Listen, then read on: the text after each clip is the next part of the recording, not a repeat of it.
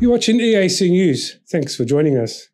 Cambodia has reported 73 new COVID-19 cases, including 8 which are imported. There have been 72 patient recoveries and no new deaths. The Kingdom has recorded 65 new community and 8 new imported cases of the new variant, meaning that Cambodia has now recorded 14,717 cases of Omicron, 1,343 imported and 13,374 community cases. Cambodia's COVID-19 case tally has now climbed up to 135,158. The death toll now stands at 3,052. The number of patients treated successfully since the pandemic reached Cambodia is 131,110, and the tally for imported cases has climbed up to 21,200. Healthcare workers are now currently treating 920 patients.